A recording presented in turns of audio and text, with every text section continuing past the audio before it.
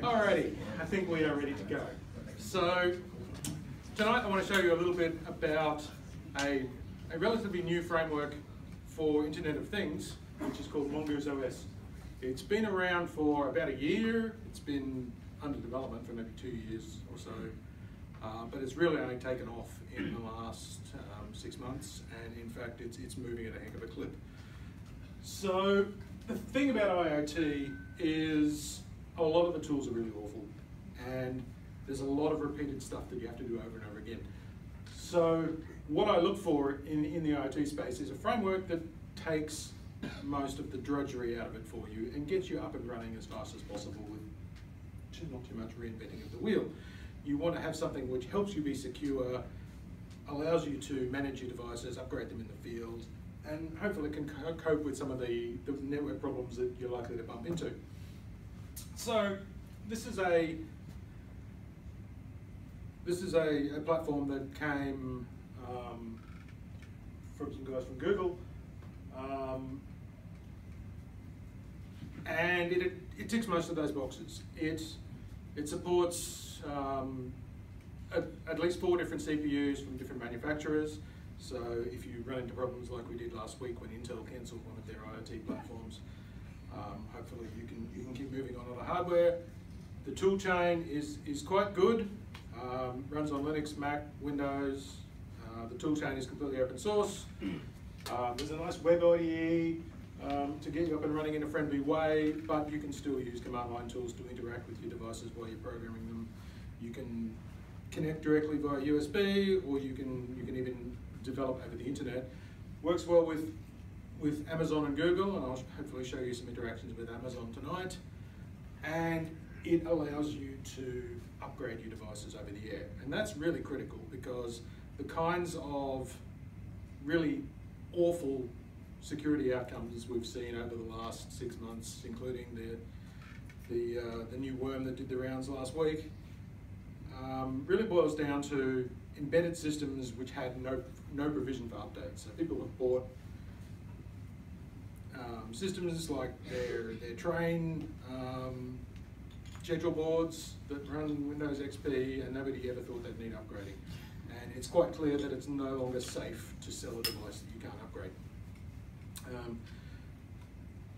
Mongoose-OS, again on the theme of doing some of the work for you, provides you with an API framework where you can define service functions and call them over a serial port, over WebSockets, over a REST API, over MQTT, and it's the same code. The framework takes care of the transport layer.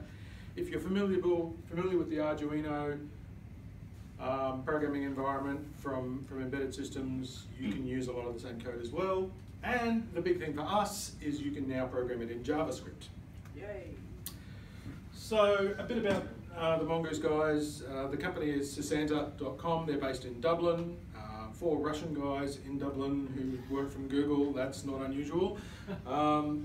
They started basically shipping a web server for embedded devices, and they've generalized that into a whole operating system. It's GPL'd. If you don't want to open your source, you can negotiate with them for a commercial license, and it works with the ESP series of chips from Espressif in China, works with TI chips, works with ST micro chips, so you've got a hardware to suit everyone's tastes there. Now, I like these things. They're available for between $5 and $10 each, which means anyone who's interested in IoT can get started. If you want to, for as little as one light, one button, up to all sorts of interesting things. And a lot of the hardware for these is also open source, so you don't have to fight to get documentation or understand how they work. You can download the schematics and even build your own if you want to. And these kinds of devices have been a real boon for open source people. You can code them in C, in Lua, in Python, and JavaScript. So, micro JavaScript is a JavaScript engine written in C that you can embed into your C programs, including into Mongoose-OS. And it is a strict subset of ES6, which means if you have a valid micro JavaScript program, it's a valid ES6 program. The reverse is not quite true. The whole thing is about 25K of code, 1K of RAM. Got no standard library. like maybe a dozen function calls to do basic stuff. But they've got this foreign function call interface, which means that if there's anything you need from the C runtime, you can basically embed the function signature of the C function that you want to call, and you call it. So it's familiar code, but it's in a very restrictive environment. So the toolchain itself, which I mentioned before, is really nice. The whole thing is written in Go. Not surprising that it came from Google. There's a really simple install process. If you want to go through compiling it yourself, that's pretty good too. And once you have the tools installed, the process of taking a device out of the box and bringing it into the ecosystem is really quite pleasant, and I'll show you that in a minute, hopefully. So you get command line tools which let you list your file system on the device, copy files in, copy files out, make configuration calls, or you get this nice little IDE which walks you through the whole thing. So this is the wizard mode in the IDE for setting up a new device. And once you've done that, you can look at your files, you can manage your projects, you can browse through the device configuration, you can inspect the RPC API. And as I said, you can talk to them over USB, or you can talk to them over Wi-Fi. Now, if you've got a Mac, you may find that USB is iffy, not just because they keep changing the shape of the plugs, but also manufacturers seem to have this habit of making up their own USB device IDs. So the macOS USB drivers, although they theoretically support all this hardware, they don't actually recognize it. So this is why I've got a Linux box in the middle, and it also serves as a fuse. If the smoke coils out of the circuitry, hopefully it doesn't get as far as my Mac. And I have had an experience where my then 3-year-old daughter decided to move some wires to see what would happen, and smoke started pouring out.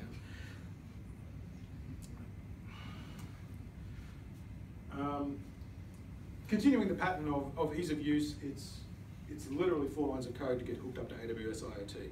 So that's the ecosystem that Amazon Web Services gives you for Internet of Things devices, which gives you a catalog of all your devices, the ability to inspect their configuration, and the ability to react to their actions.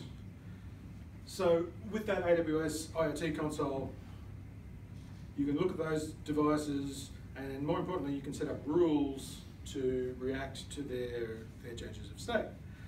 So I might just go back and briefly explain some of those terms. Firstly, if you haven't heard about it, MQTT is a very simple message bus protocol intended for embedded systems. And essentially, you're sending a topic string, which looks quite a bit like a file name, and a chunk of text. Now, in the case of an Internet of Things, we tend to use JSON for that text, continuing the JavaScript theme.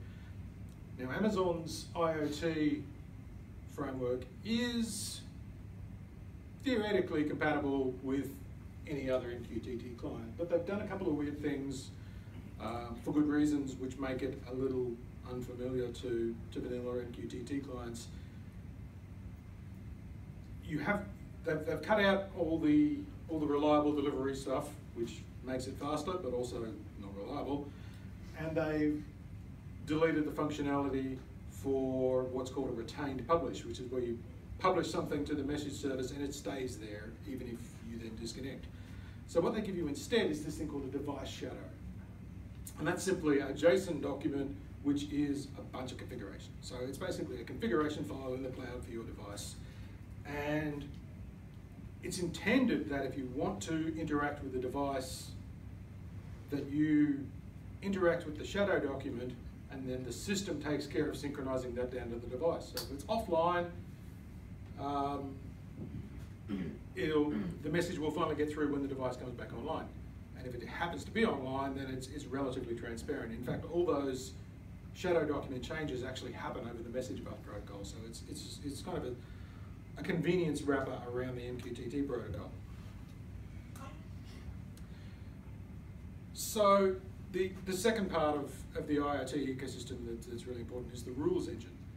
And that's how you hook it into the rest of the Amazon ecosystem. So if you you don't care about loss of signal, if real-time processing is all you're worried about, then MQTT solves all those problems. The shadow document helps you deal with disconnects. Unfortunately, all the reaction features in Amazon work off of those MQTT publishers and not off of state changes. So if you want to react to something happening, like I push a button, you can't subscribe to tell me when the shadow document that represents that button changes. You have to have the device publish a message to which you then react. So that's a little bit weird. But the basics of a rule is when a message comes in matching some pattern for a topic, which is very much like a file wildcard, and it's got some payload, you may care about it, you may not, so you don't have to match on the payload, then you do some action. And the actions can be put it in some database, send some notification with some other system. So that, in a simple case, think of something like burglar alarm. Motion sensor goes, send me a text message. So you can do all that with no code through the AWS ecosystem. You can put the information out onto other message bus systems, and the real kicker is Lambda functions, serverless computing. So you can set a rule to say, whenever the device sends whatever kind of message I care about, pass that to a particular Lambda function, and that's where things get cool. But just before I give you a demo of that, I want to talk about one more feature of the ecosystem, which is the over-the-air updates and the packaging system. So the chunk of firmware that you put onto your device is basically a zip file containing some JavaScript files and a bit of configuration. And the cool thing is you can upload that zip file to the net somewhere and then send a message to the device saying, go and get this URL and verify its signature and then install it. So it's really very simple to upgrade these devices in the field, and you can even do rollbacks and version checks if you want to. The other thing, this project is under very active development, and I've literally updated my source code checkout 3 or 4 times this weekend in the course of refining this presentation. And they just added a library management and project management feature, so you can now download a bunch of example libraries, example projects, create your own projects, and publish those and share them around. So it's becoming quite dynamic. So now I want to show you, hopefully, how to do all this. So let's see if this is going to work. Here is fresh from China, brand new, still in the bag.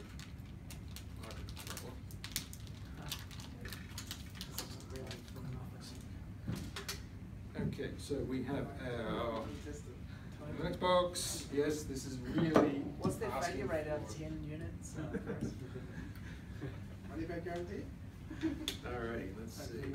So, over here on our Linux box, we have Mongoose-OS UI. I'm running the web server which presents the IDE.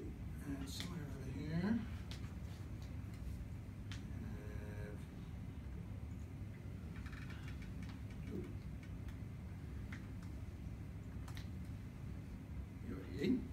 right.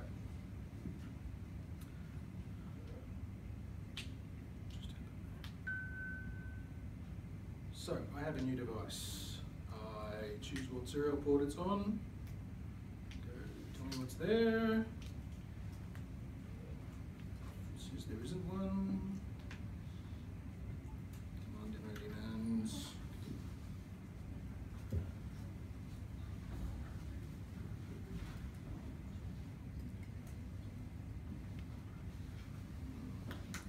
Oops, something happened.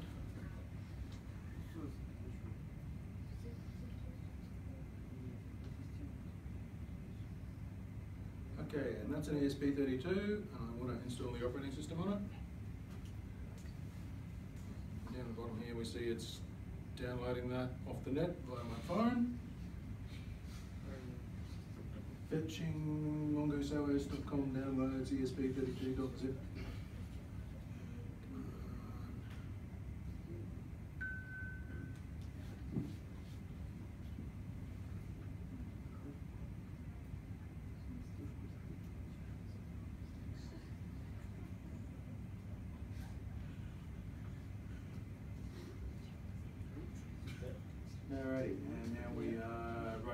slash.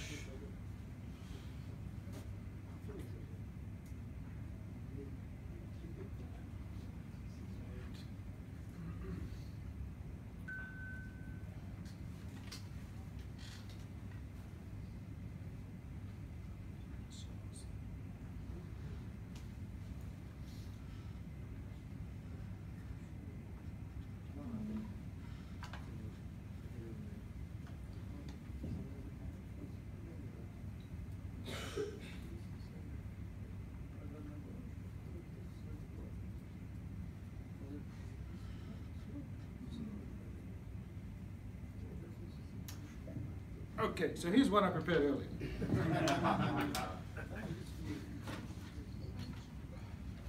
could have been awesome. You were close.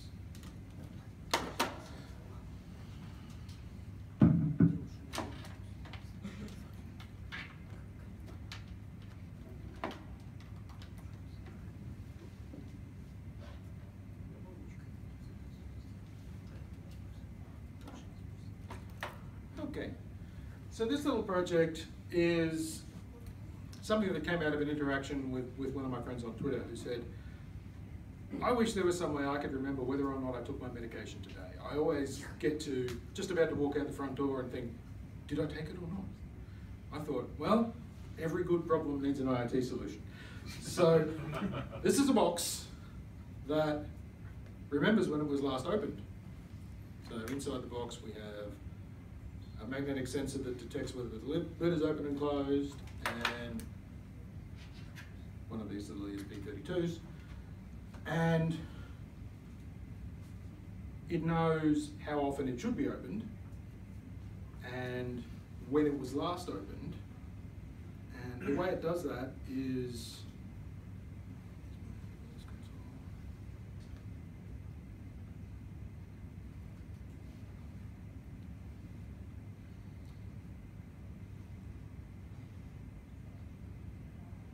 over here on AWS we have a representation of this device, which has a shadow document which contains some information about what's happened. So we know the phone number that we're supposed to alert when it doesn't get opened. We know the last time it was opened. And right now I just opened it, so it was opened relatively recently. But if I could perhaps get someone to hold the microphone for 30 seconds, then I can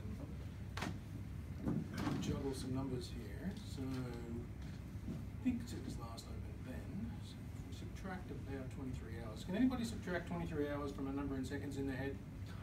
There's a lot of people whose laptops open, so shout a formula.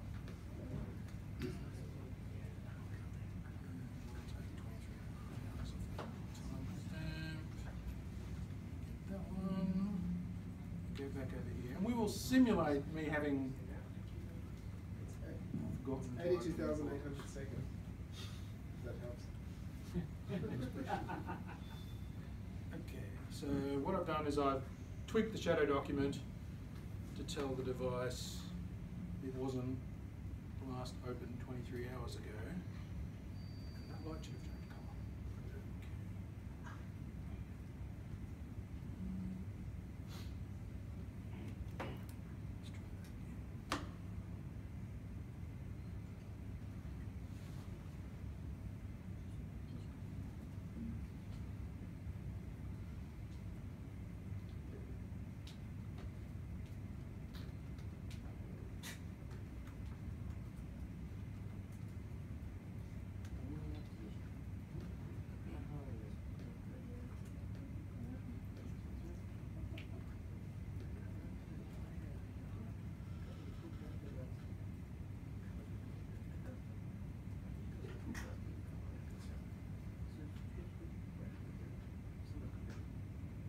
All right, it is not my lucky night. Okay, so let's go through. Let's go through what should happen. So we have a little configuration document which tells us the state of our device.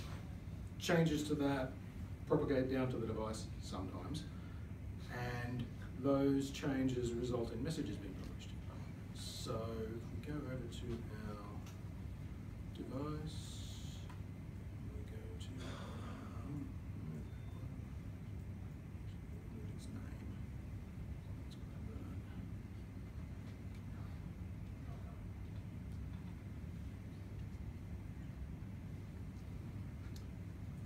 listen to all the things that device is saying.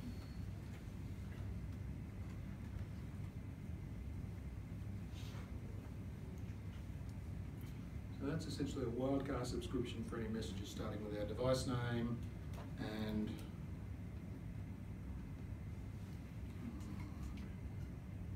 no, I bet my phone has fallen off the internet.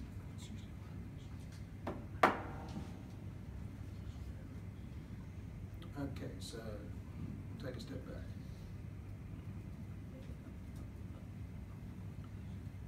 So when the device figures out that it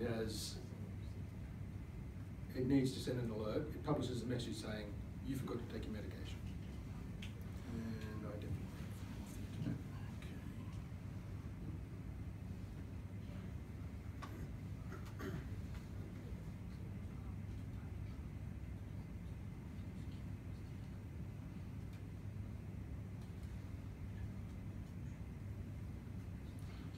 to. All right. Imagine if we had an internet that there is a list of rules. And the rule is when you see name of device / event / reminder, you invoke this Lambda function. And what the Lambda function does is uses the Amazon SNS, the simple notification service, to send either an email or SMS as you desire. And then record in the shadow document that it has done so that it doesn't keep sending one every poll interval. It just, okay, you got reminded, and then there's a second threshold where if it gets to the point where you're overdue, ooh, we're back. So in this case, if we have a message that looks like this, reminder event, for some reason you have this form where you say, I'm interested in this topic, and I want this field, and I want to have this expression on the field, and then it turns that into a piece of pseudo SQL, which it then shows you every other time you want to see what that rule is. Possibly on the presumption that SQL is friendly and familiar to the kind of people who work with IoT, which is I think completely wrong, but that's just an aside. So we have a invoke some Lambda rule. In this case, I have a function over here, and get rid of that. No, let's not do that. So a tip for anyone who wants to work with this, there's some really good tutorials on Mongoose's website, but basically the thing you have to do is create your Lambda function first. So whenever you create a Lambda function, it asks you to define a trigger. And whenever you create a rule, which can be a trigger for a Lambda function, it asks you to create a Lambda function to run from it. And then it leads you into this endless loop where it wants you to keep, it just doesn't make sense. So create a Lambda function, ignore everything about triggers and just skip over that page. Take one of the template examples that's closest to what you want, get your function there, use the web console to test the Lambda function to make sure it does what you want.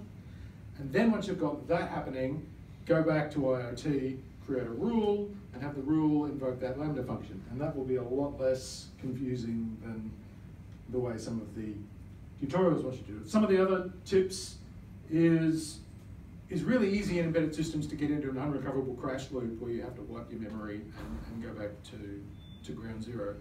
So put a 5 or a 10-second timer in your boot code, which just does nothing, but it gives you the opportunity to go and delete the broken file off of your flash file system before it crashes.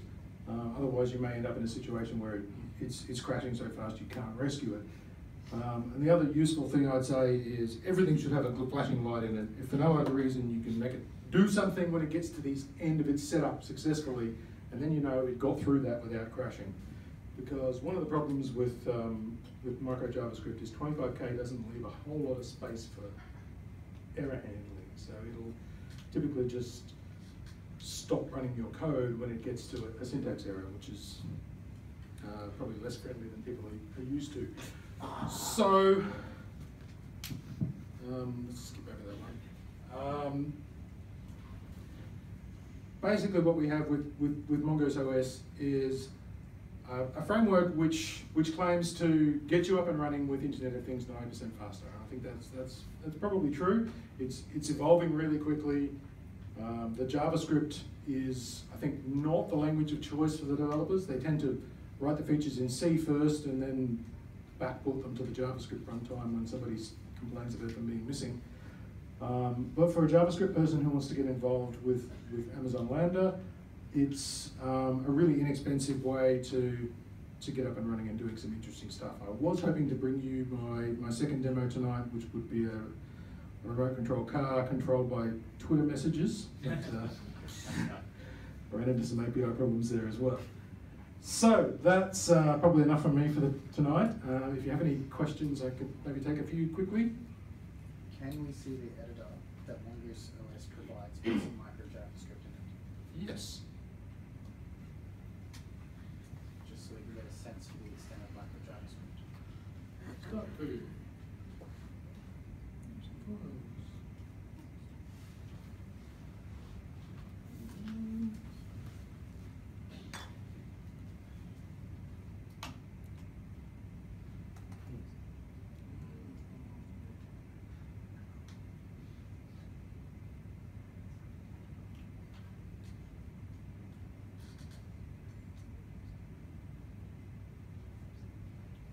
Yes, you can. Fantastic. Okay, so file browser, fairly ordinary looking JavaScript. Callbacks or promises? Yeah. No promises. Callbacks, yes. Promises, no. No async. No. Callbacks are async. I've actually got 2 CPUs in the ESP, so you could get pretty funky with. You've got a nice graphical configuration editor. So to enroll a device in Amazon AWS, which basically plugs it up to the endpoint for the MQTT and download some certificates, it's pretty much click one button, choose your region, choose a policy, and away you go. And if you want to get into details, all the configuration data is there for you to play with. And you've got a nice browser for the APIs. So, you know, potentially you can plonk one of these things down with basically no code on it and drive it from a piece of Python code over a REST API. Yes? So you said one of the options was USB and the other one was Wi-Fi. Does that OS, when it's flashing, does it have some sort of bootstrap thing that allows you to put in a username and password if you want Wi-Fi? Yes, you either use the command line tool, you go MOS Wi-Fi, network name, password, or you go back to that little setup wizard here. So you're flashing it USB first and then after that it's Wi-Fi? Is that how? Yeah. Yeah. Actually, no. It also, if it's not configured for Wi-Fi, it'll run up an access point, and then you can get onto a little simple web server and type your credentials in. That, unfortunately, is kind of the state of the art in Wi-Fi setup. Nobody has come up, apart from WPS, which is the sort of push a button and hope for the best thing, has come up with any good way to get a new device onto a secured Wi-Fi network. I think So it's one of the big unsolved problems in IoT. So you have to do it that way, like you flash it, you turn it on, then you connect to it, or is it, you can do it the other way as well? You can. Flashing it is here in the wizard. It's pulling down the default firmware from Mongoose's web service. But if you've already written your own firmware, which may include your credentials, then you simply flash your firmware on, MOS flash, bob.zip, and you're up and running. But otherwise, yeah, you can use the cable there and follow that exact wizard. So you flash one of those pre-built ones in, write the configure Wi-Fi on, and save it to the configuration on your device. Yeah. So that's, I think it's that's pretty good, to be honest, from a in lot of the different terms options. of being able to do testing and development deployment from a makefile, being able to field deploy these devices and commission them basically no touch.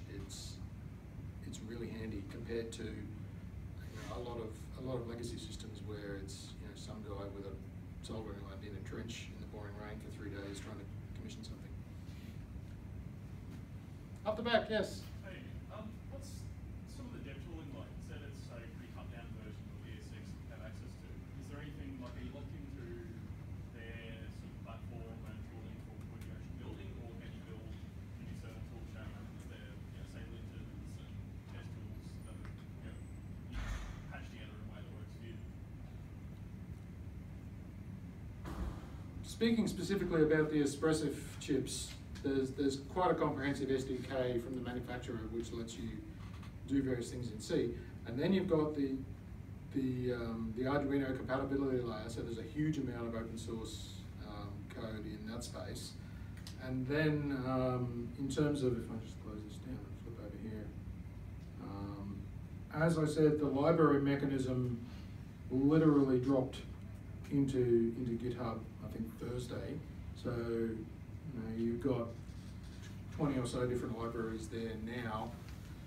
I expect to see that blossoming quite significantly in the near future. Yep. So I think the question was more specifically about actually writing the code. And I guess the answer is based on whether you can pipe it in an external editor. Yeah. Oh, yeah. Are you locked into that IDE? No. So I guess So this IDE is a chunk of Go code running on your laptop typically. In my case, it's running on this little Linux box here. And all those files are in my home directory. So I, in fact, typically edit them in Emacs and then upload them to the device. So yeah. So it's good, except that, like, you probably don't want to start to use Babel and crap like that because you're going to get like 20K anyway. So just don't. Just write small code. Yeah. You mentioned that it supports over-the-air updates. Yes. Is that just for the code you've written, or is that the underlying OS as well? It's potentially one or the other or both. Yeah.